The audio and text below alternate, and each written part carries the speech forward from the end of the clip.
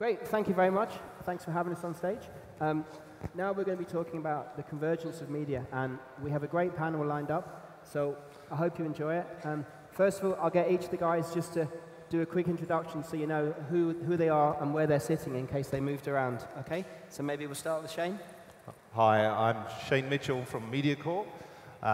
Introductions, what can I say? So digital's been a learning experience for me for maybe 20 years now, and we keep on learning. So currently heading digital at MediaCorp, for which most of you will know is Singapore's major media company. We have interests in television, radio, catch-up, VOD, OTT, video services, as well as a number of other businesses as well. Thanks very much. And now this is Mike. Hey there, Mike Kriak, the Chief Operating Officer at Mashable. Mashable is a media company that reaches around 60 million people on a monthly basis that focuses on telling stories about the convergence of technology and culture, everything from Snapchat Discover to linear through partnerships across the globe. Thank you very much. And Shaul? Shaul, hi. I'm Shaul, co-founder and CEO of Playbuzz. Playbuzz is the underlying platform behind a lot of the engaging, fun, viral content that you guys consume on different websites and content apps.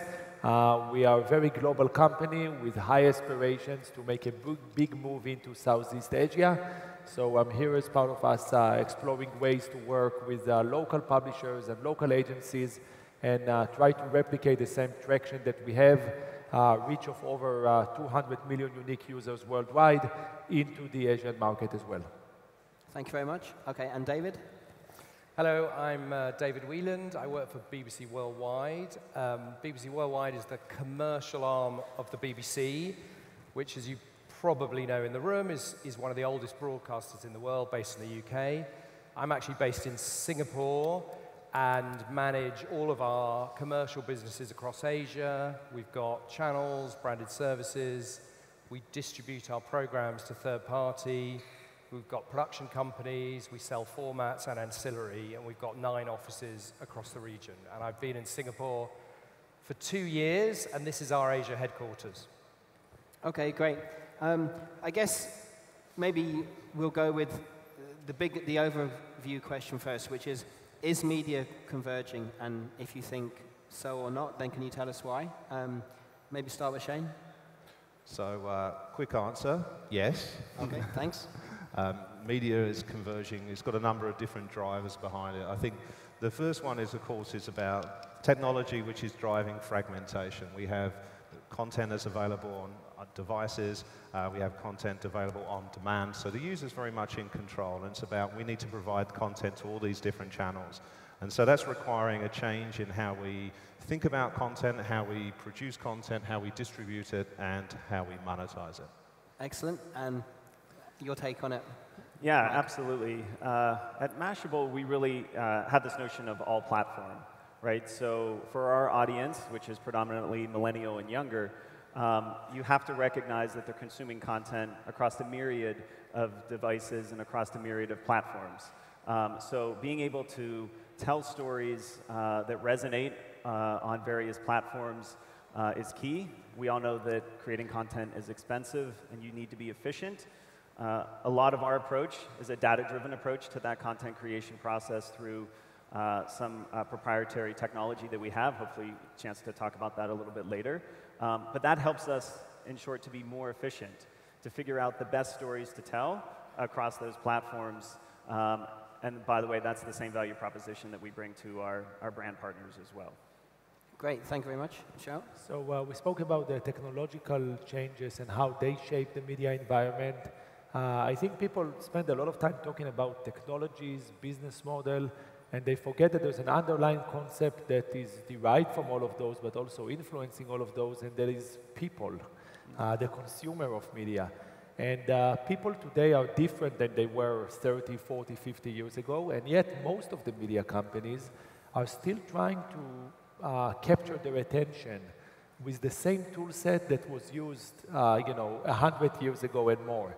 And I think that one of the challenges that publishers are facing today, we at Playbuzz, we work with tens of thousands of publishers, And we see across the board that it's a lot about, not only about what content you create. So it's not only about, you know, the New York Times old slogan of all the news that fits to print. It's also about how you take this content and you structure it and format it in a way that is digestible to a person that consumes their content on a 4-inch device, and they do that while they're waiting for the bus, and suddenly there's a push notification coming in.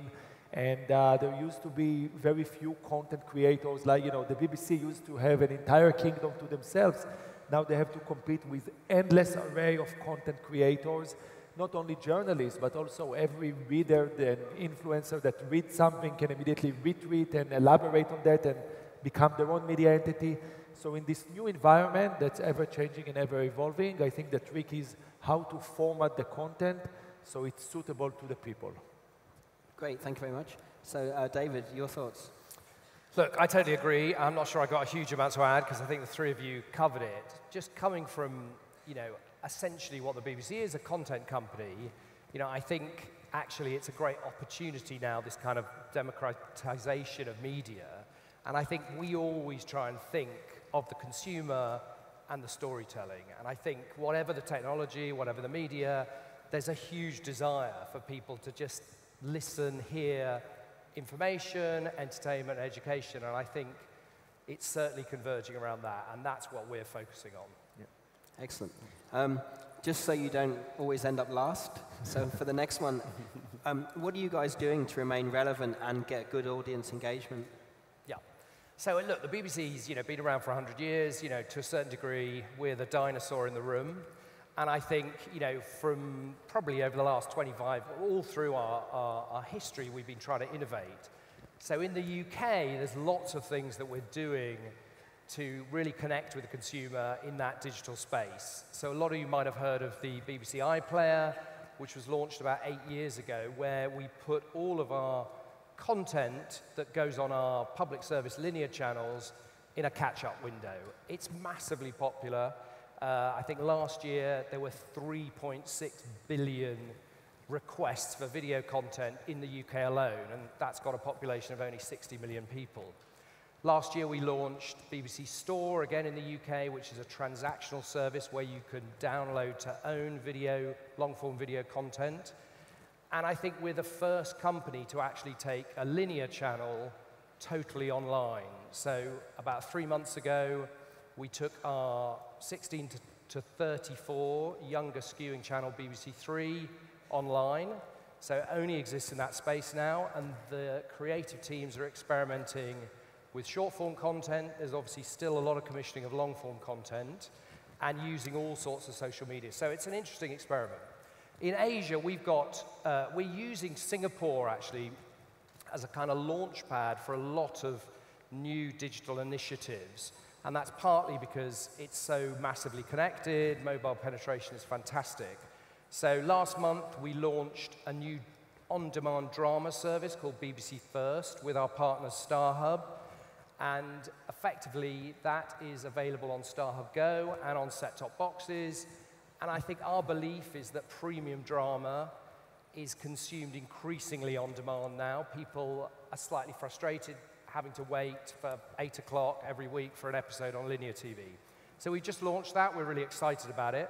And then later this year, we're launching a BBC Player, which again, in partnership with StarHub, is going to be an authenticated on-demand service with all of our content across the genres.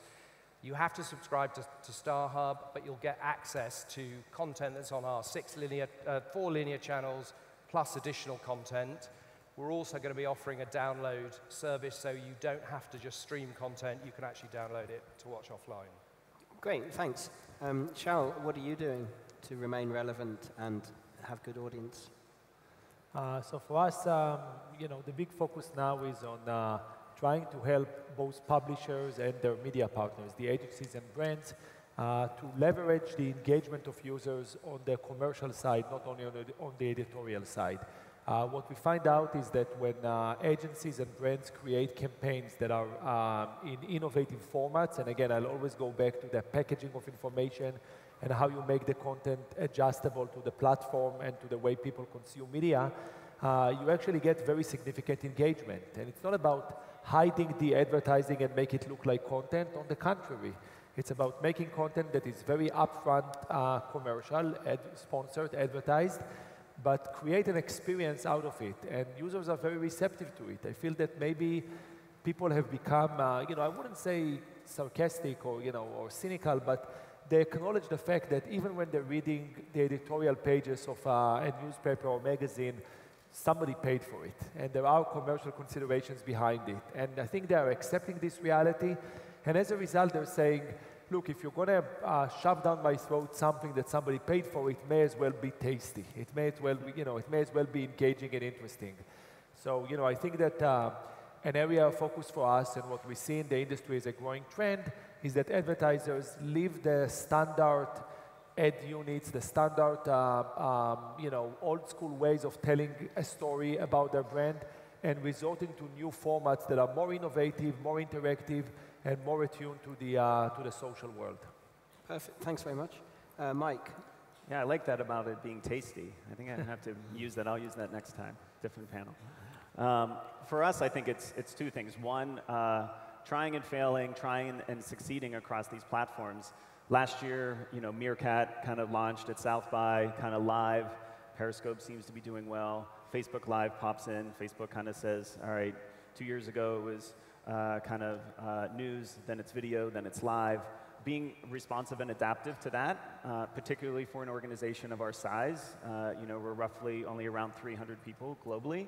But being able to reach the audience that we do, you've got to be able to apply that and apply resource to that. That means you've got storytellers that are adept at telling those stories, kind of by and for millennials. I think that's really important. And sometimes it can be messy, and sometimes it might not work, and I think that's okay. The other approach is kind of uncovering stories locally, and specifically here for Mashable Asia and the Singaporean market, is to focus on those stories that resonate globally. That's no different than our offices in Sydney or London or LA, et cetera. And it's not so much kind of finding those secret bits, but it's acknowledging the fact, for us, particularly our remit that is digital culture and internet culture, that you're going to find those stories. And that's what people want. They want to be surprised by the stories. And how we go about that and utilizing our proprietary platforms to unearth those stories really is what keeps us relevant. Millennials are aging themselves, and you've got Generation Z pulling up. How do you tell the stories in those formats? And I think it's the combination of those two things. Cool, thanks. Shane? Well, I think for us, there's two kind of real thrusts to when we talk about relevance. The first one is, as we've been hearing about, is a lot about the audience and how the audience is looking to engage with our content in different ways, and how we create content by actively trying new channels and new things and listening to the echoes that we hear coming back. The other side is on the economic side, which is around the business models that we do. So a big part for us about staying relevant is about how does an organization of our size, about 3,000 people, concentrated predominantly on one market, remain agile enough and innovate? And in part, the answer is in this room. It's amongst the audience here. We've taken some big steps in terms of how we co-innovate with partners. So it may be a partner like a Mashable or another brand who's looking to establish a foothold in the region, and where we can bring our knowledge and our expertise of this region to bear. Or it could be in terms of the startup and the entrepreneurs who are here in Singapore coming up with the new disruptive business models, which they've tapped onto something that the consumers are interested in. They've found a need that we're finding unfulfilled, and then we have the ability to bring our scale, our capital, our reach, and our reputation to bear. So, as I say, there's two sides. One is very much the audience side, and I agree very much with what the gents are saying here about how we remain relevant from a content side. But from a business side, it's very important that we are constantly reinventing and changing as our traditional business models are constantly under threat. Yeah, I think it's interesting. It's always a challenge, right? You've got to be quick and agile and be able to innovate and kind of play around with those new things, but yet the economics and size are things that kind of are always natural to running a business. And how do you find both, or how do you get both? And it really is a challenge. And I would agree that on the partnership side of things, those certainly help, and you're kind of leveraging the expertise of both parties. Great. So that leads us to maybe looking at the future. So maybe, Shaul, what are you excited about for the future? What trends? Thank you. My crystal ball shows that the old debate whether content is king or the medium is the message, I think is being close to being set, and the medium is winning. It's now less about creating great content or being a great content creator, having the credibility of being a great content creator. It's more about the platform. People discover content primarily on Facebook, and let's assume maybe Snapchat and Twitter and Pinterest have a little bit of skin in that game as well, but it's primarily Facebook. And your goal as a content creator is to create content that's adjustable to those platforms, because it used to be, in the new, a few weeks ago in the New France, some chief something officer of the New York Times, I forget who it was, said that their answer to the future, their strategy for the future is to create great content. And, it sounds great, but they've been doing it for 200 years. And the honest to God truth is that nobody really cares if they create what they call great content anymore. If this is going to pop up in their Facebook newsfeed, people are going to click on it. If something else is going to pop up there, they're going to click on something else. So, building this credibility of, we know how to tell a story, we know how to create great content, still has merit, it's still important, but it's not nearly as important as it used to be if nobody's listening. And I think, really the challenge is how to adapt to these platforms. And they change all the time, right? I mean, nobody spoke about Snapchat in unBound a year ago. And now it's probably the 5th time that I'm mentioning it in this sentence. And who knows what it's going to be next year. The platforms are changing, the forms of storytelling are evolving, and the role of publishers used to be to curate the entire content consumption experience. Now it's more like to create good products and ship them out, try to promote them on those different platforms. In a way, the role of the publisher has changed from being the retailer of content to being only a product on the shelf of a massive mall together with many other products, and create a product that stands out, that people are more attracted to, that people are more aware of, that creates a better experience. But it's about creating a product, not about curating the entire content experience. Cool. So, Mike, what are you excited about at Mashable? Yeah, I mean, I really agree with that. I mean, that's kind of a lot of what we espouse. I mean, I think for us, this notion of kind of audience with a capital A, where you've got brand partners that want that reach and that extension on Snapchat Discover, so we sell into that platform, and as do they. But then you've got our partners with Turner to be able to develop that on a branded content side as well. That means that we're, kind of working with a host of other media companies as well. Bravo, kind of division of NBC, but on OTT plays as well on the telcos, on Watchable and Go90. So the key is to be across all those platforms, I think, to tell good stories, yes, 100%, and that's almost a prereq. And then to make sure that you've got the ability to reach that audience. And the sands are shifting. I think there is going to be measurement tools and metrics that will determine that across the board. A little bit of what we were chatting about before on stage. And I think the goal is, it's a tall order. You've got to create great content. You've got to be across all those platforms. And you've got to make sure that you've got the reach and scale. And I think all of those are challenging. And you try to build as many of those blocks together. Cool. And so what are you guys excited about? Well, I think what we're excited about is the glue that's holding all of this together, and we haven't talked about this yet. Obviously, the most talked about topic in the last couple of years is big data, and what does that mean for all sorts of organizations? Well, what it means for media companies is a couple of things. The first thing is on the creation side. We have all these different channels and platforms that we're experimenting with. And we need to understand how our content is performing. So how do we aggregate those insights into our content creation process? So for us, that's a big part of what we're doing now, is pulling these insights, not just from our digital properties, but from our television, from our radio, from our catch-up service, even from outdoor, with some very interesting innovations that we're doing with our outdoor sites and facial recognition technology. So we pull that all together, and that helps us to create the content. On the flip side of there's the commercial side, which is how do we actually look at this data and this content and see what impact that's having for our advertising partners? Because we have to create compelling user experiences using content nowadays to unlock advertising dollars. The old model of interruptive ads, of banners or pre-rolls is seriously under challenge now. Consumers are really starting to feel more uncomfortable with that form of advertising. So for us, the commercial side and I guess the customer engagement side go hand in hand, and the glue that holds it together is data, and that's the bit that we're most excited about. Cool. So how does the BBC sit on that one? Well, look, in the short term, I'm very excited about our product launch in Singapore.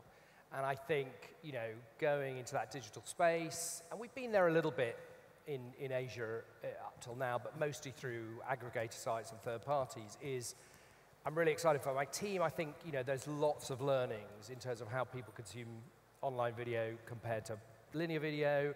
I think, there's the use, certainly we're using social media more as a marketing tool rather than a kind of, a new kind of business model to make money. I just want to pick on one thing. We do feel that curation is really important. I just think there's a couple of things going on now. There's just been such a growth of different services that you can get across news, across long-form entertainment content. Some of them don't work very well, and I think there's an impatience now amongst consumers. Anybody who's got teenage kids, if it doesn't work within a couple of seconds, forget it. So I think there's that, and we're working really hard to make sure that that's a really quality product. I think the other thing is there's also places where there's just a massive bucket of content that's driven very much by algorithms, and I think where we come, which is much more that editorial sensibility, we want to put some curation back into that. So guiding people, making connections with content so that they can discover in different ways. So that's a bit of an experiment, and we'll see how that goes, and we can adapt it as it goes along. Cool. We're getting questions from the audience, so thanks for that. One of the ones is the media dependent on platforms such as Facebook and Snapchat, and how do you manage that? Mike, maybe we'll start with you. Yeah, for sure. Look, you can never leverage your business model to third parties exclusively, nor can you ignore the fact that your audience is there. So you have to choose to participate in that and participate in it well. Yeah. I think Mashable is fortunate that as a media company globally, we've got scale. It's not the largest scale, but it is of scale. And there's certainly a lot of brand equity in the marketplace, right, that is built upon authenticity. And that authenticity lends itself to these other kind of emerging platforms. They are great business models. They do provide scale. It's really interesting, right? Facebook allows branded content now through those partnerships where you keep the revenue, right? They sell ads against it. That's an amazing opportunity, a distribution channel that will probably likely change over time. But being a part of that and being recognized as an alpha partner within that, or the likes of Snapchat as well, then you have to actively pursue those. But absolutely, people are still consuming content across those channels and being driven back to site, right? Are they in the formats? For us, branded content, native advertising runs in stream. Our mobile web is predominantly the way in which we serve that up, and it has been since 2012. That responsive nature was very early and predictive in terms of figuring out the ways that people wanted to consume content. So that lent itself to then working naturally with Facebook and Snapchat and others. So the answer is yes, you have to, but you've got to be careful that it's not 100% that way. It doesn't eat you. Yes. Shane, what's your take on that? I can probably be a little more direct, I think. I think the relationship you have with these channels is they rely on premium content themselves. The fact is even mature social media platforms like Facebook are undergoing great change.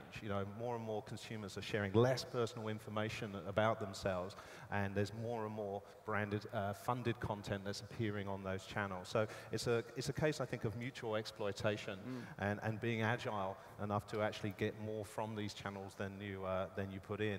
So for us, I tend to agree that it is a promotional vehicle for us. It's a way for us to help consumers discover our television content and new ideas that we want to experiment with. But it's also a way for us to have a conversation with our consumers. So we don't just see it as a channel by which we distribute content.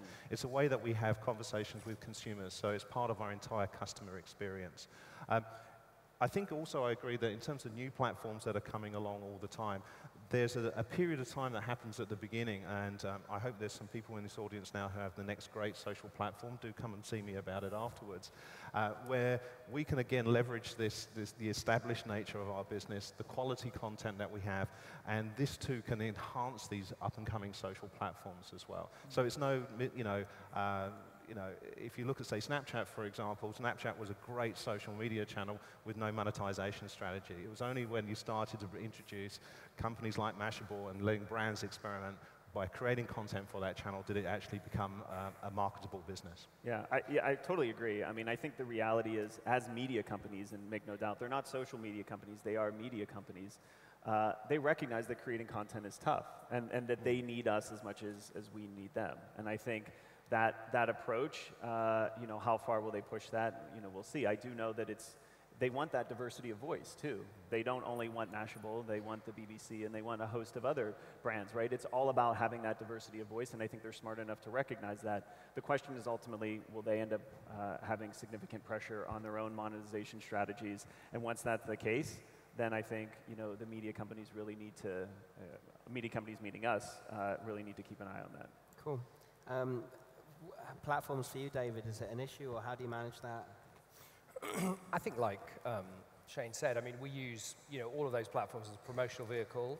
I think we've got to be careful in the future that you don't just end up with a few really massive, big, mostly US-based media conglomerates that kind of own everything. So I think we certainly, in all of our distribution deals, want to deal with a lot of different people. And I think the danger is if you just end up in Facebook or one of those, then I think it only goes one way.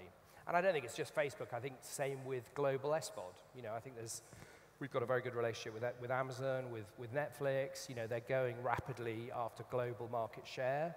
And I think, again, you've just got to balance that with your own products and other people's. Yeah. Cool. Shaul? I got nothing much to add. I wanted to say that I think the power shift is definitely towards the platforms and not the content providers. You're saying they need you as much as you need them. I tend to disagree. I think that maybe for the short term, they use you as part of onboarding people, getting them used to consume your content on their platform. But then people are getting used to consume content on those platforms. And that content is a little bit interchangeable. It's not as unique as it used to be. And the position of power for the publisher, unfortunately, is no longer there. I'm optimistic, though, because I think two things. First of all, consumers are more receptive to consume content than ever before. We're all obsessively checking our phone to see what's new. What happened in the last 5 minutes since I last checked in. What else is up? So people are actually interested in content more than ever before. And also those platforms, as powerful as they may be, they always change. I mean, only 20 years ago, which isn't, that much of a time, none of us could imagine an internet outside of AOL, right? I mean, the last time I heard they were acquired by a telco for about a fraction, about 1% of the total value they had at some point. So just to say, empires rise and fall pretty quickly in this era because people are changing and because the models are changing. So, as a media company, I think, what these guys are doing is smart. They're adapting to the new platforms that come along. And yes, they are, to some extent, at their mercy. And this is a particular point in time in which everybody's at the mercy of one big, huge American conglomerate that pretty much has a monopoly. I don't think it's going to stay. I think that those things are always bound for change. They'll always evolve and new things will come out. So eventually the publisher does have a role in every future ecosystem of media. It's just a very different role than what they used to have years ago when, it takes time to adapt to changes. Even though everybody's nodding, everybody understands that, but in the practice, in the day-to-day, they're still very much tied to practices that have been working for them for dozens of years, and it takes time to shift away from them. Cool. One of our top trending questions is about is print done? But I'd maybe change that to say, start with you, Mike. I mean, is it, but does it matter? I mean, you're a good example, I don't know. I mean, I don't think that print per se is necessarily dead. I don't know that for news that is going to be the case. I think over time, certainly for our audience, there's obviously huge components of the world that continue to read print, and that is not going away anytime soon. So I don't think that it's dead. Just like I don't think that reading fiction is dead on books either. I do think that the question of just as much as I would say, I would take that question a step further and say, the text-based articles are not going to die either. I think there's a lot of people that are very concerned that it's all image-based or video-based or short-form video-based. Those are huge and really amazing ways to tell stories. But for us, written articles are as important and will continue to be as important. The way in which they're consumed is no different on whether it's print or a website or one of the platforms we spoke about. I think you have to be responsive to your market and what they want. So as long as there's that opportunity, there should be print, there should be websites, and there should be all these emerging platforms. Yeah, but newspapers actually grew last year. I don't know if everybody knew that. Global newspaper circulation was up nearly 4% last year. And a lot of that growth is coming from developing countries and emerging marketplaces. And there's a lot of them here in this region that experience growth because there are still places where, as delightful as digital is, that you still need certain things like a certain amount of income to afford a smartphone or a PC. You need to have stable electricity, and of course you need to have an internet connection. There's still lots of places in the world where that isn't the case. So I don't think print is dead. I think print as we knew it is a completely different business model now. Print as a facet of an integrated media company, I think will exist for a long time. There's a lot of people who have great affection for print, the medium of print. It's a visceral medium that's hard to replicate, but I do think it's going to become more and more niche in the developed marketplaces. It's going to become a specialist medium where you can confer content upon someone in a physical state. Like a vinyl, kind of. Vinyl's back up again as well. So another question that's doing well, and I think it's one maybe we all think about is, is it harder to monetize with a younger audience who are used to freemium? Shaul, do you want to jump in first? I think that when we talk about the younger audiences / Generation Z, millennials, whatever you call this group of people, there's a perception, if we ask people in the audience what do they think about the millennial generation, they would say that these people are very tech-savvy, very jumpy, they don't have any loyalty, they jump from one thing to the other, and they're very lazy. And, I want to point the mirror back and say, you guys are the lazy ones. These guys, as I said, they're very proactive. They're checking their phone all the time. They're looking for content. They don't want to read very lengthy articles about things that only matter to them to a certain extent. We got the news that everything, every simple thing in life, like a football game, the only way to cover it is to write 2 pages all about exactly what happened in the football game. It's not very interesting. The result matters. The picture of the celebrating team matters. Maybe a couple of stats, maybe a couple of sentences.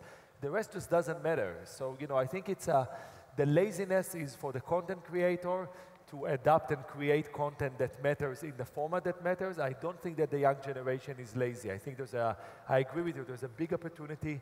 They're very receptive. Media is accessible everywhere.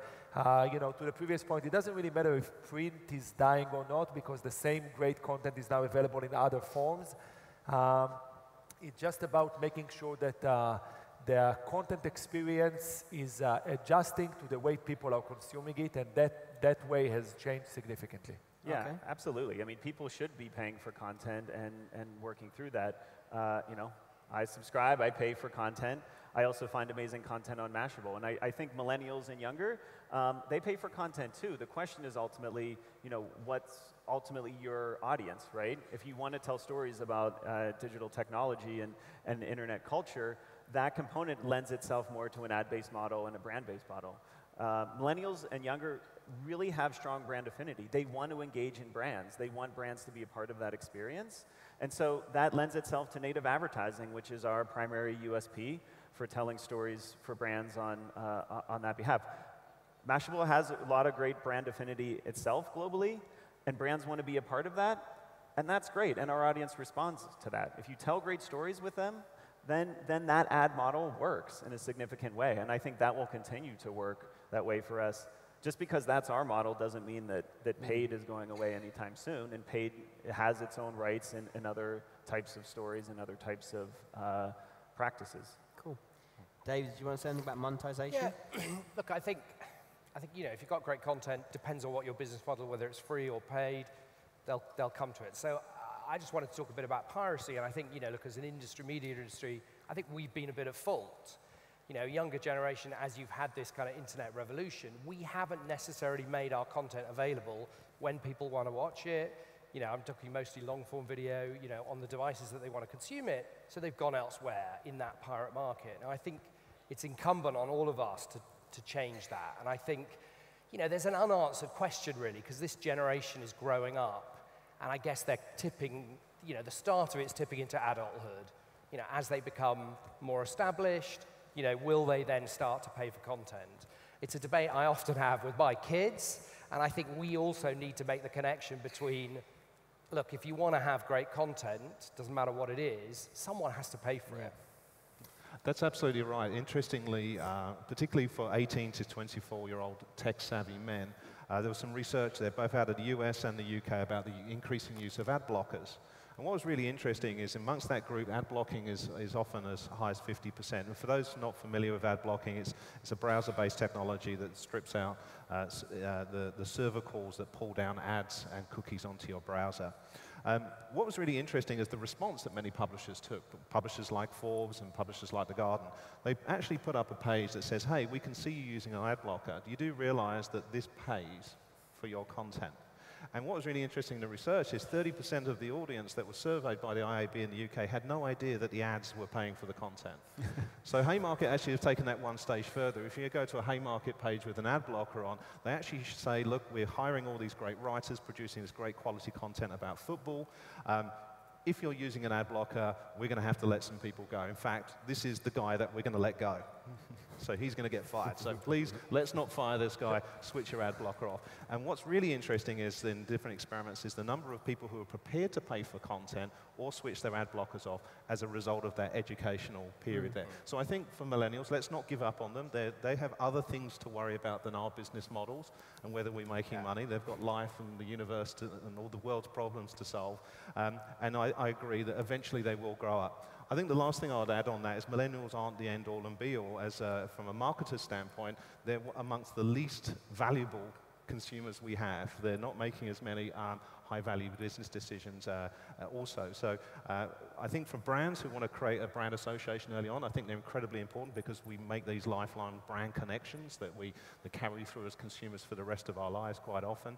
And I think it's important from that point of view. But I think let's not get too hung up because they can be educated and they will grow up. Cool.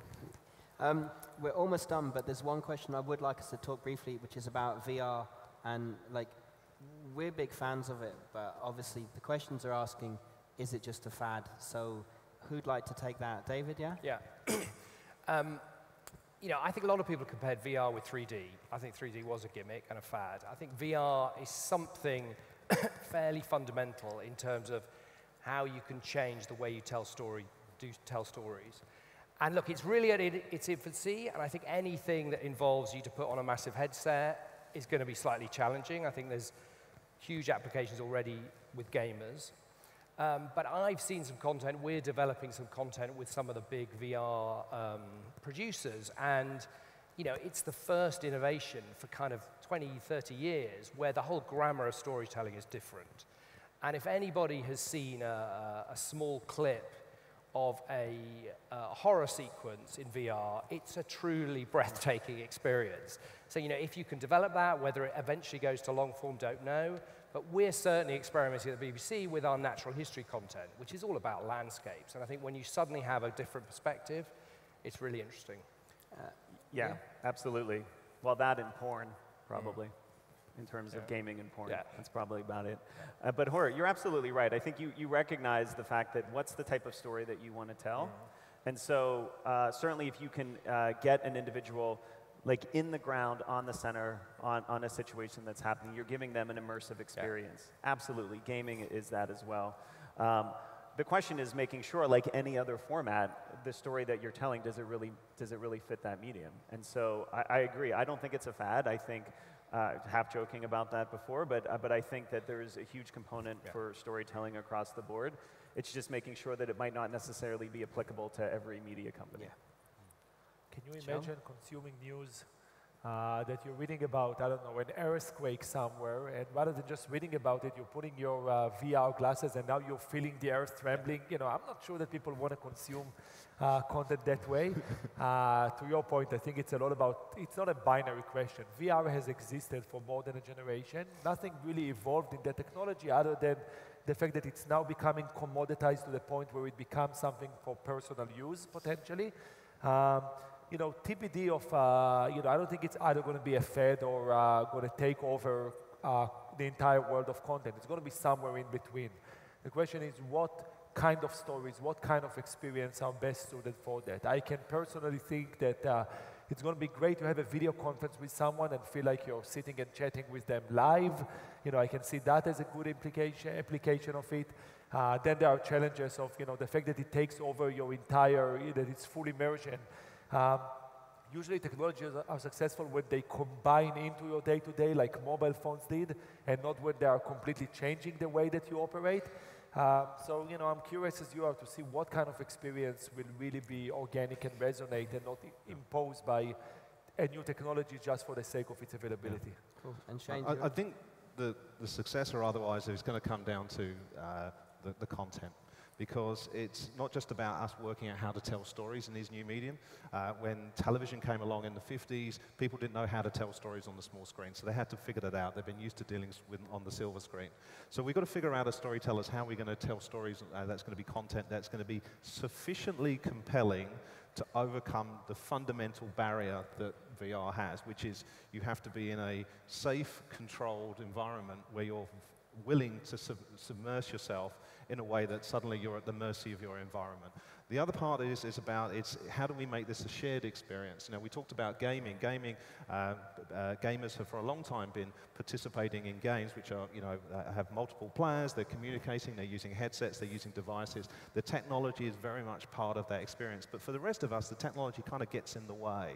3D television is the most recent example where many of us weren't even prepared to put on the 3D glasses to experience that content, and it's kind of dying a slow death just at the moment. So how do we make our content so compelling that people are willing to give up that convenience factor when they put the glasses on?